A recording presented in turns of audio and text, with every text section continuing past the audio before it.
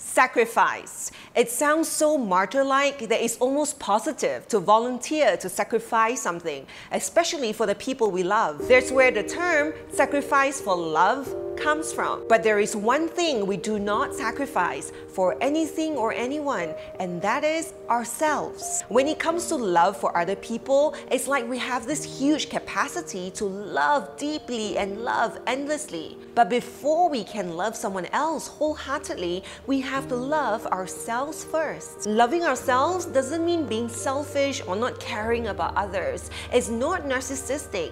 Loving ourselves means that we cannot put our emotional, physical, or mental well-being aside because we think someone else needs our love more, or if we think that someone else deserves it more because they are a better person. You cannot withdraw money from an empty bank account. You can't scoop water from a dry lake. We cannot give what we do not have. We cannot contribute to society in the way we wish we can, because when we think we're giving, when we think we're being selfless, we're actually not really giving because we're all empty. We're in the negative zone. We must extend the loving kindness that we give to everyone else to ourselves too.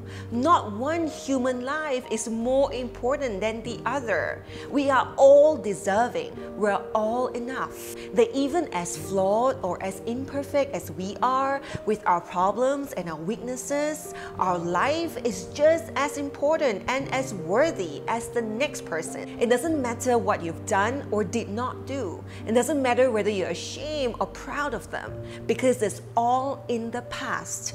Gone.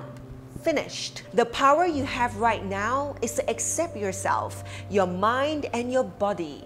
Love yourself so fully that you are able to extend that same loving kindness to everyone else around you. It is only when we love and serve ourselves that we are free to love and serve others. Be full of love and be happy always.